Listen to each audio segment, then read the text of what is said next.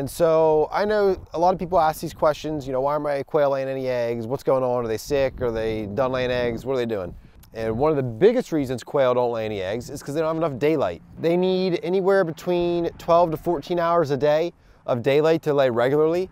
I've noticed that when it gets really, really cold, when previously it's been pretty mild, they'll stop laying for a few days. I don't know if it just stresses their bodies out or what, they're trying to acclimate, but that happens every now and then.